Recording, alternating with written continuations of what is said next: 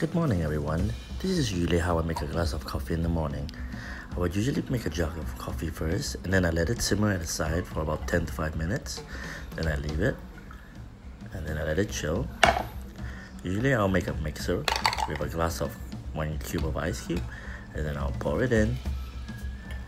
Usually 1 glass will do for me in the morning. And then I get my Baileys, which is usually I use it as a creamer in the morning, just to freshen my drink. Usually 1 tablespoon or 2 tablespoons, or sometimes 3 tablespoons if I feel like I need a bit of a kick in the morning and my coffee is not enough.